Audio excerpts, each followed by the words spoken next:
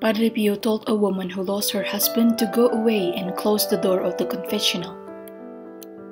One woman who came on a long trip to see Padre Pio said in confession, "Padre Pio, 4 years ago I lost my husband and I haven't gone to church since then."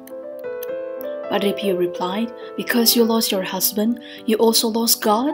Go away, go away," as he quickly closed the door of the confessional. Shortly after this event, the same woman recovered her faith, attributing it to the way Padre Pio treated her, probably acknowledging how she had put her attachment to her husband above God. Saint Padre Pio, ora pro nobis. May God be with you all always. In nomine Patris et Filii et Spiritus Sancti. Amen.